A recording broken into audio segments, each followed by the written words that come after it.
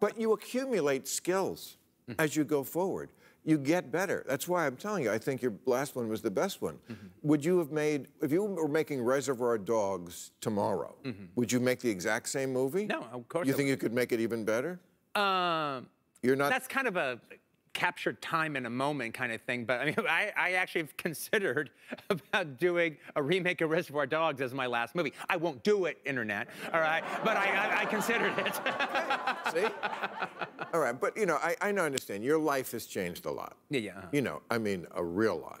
I mean, I still think of you as the guy who's sitting in Swingers. Yeah, right. Writing your screenplays in a booth by yourself. Well, I kind of still think of myself that way and have the rude awakening when it's not that way. But you're married, you have a kid, and you live in Israel. Yeah. I mean, what's... The one.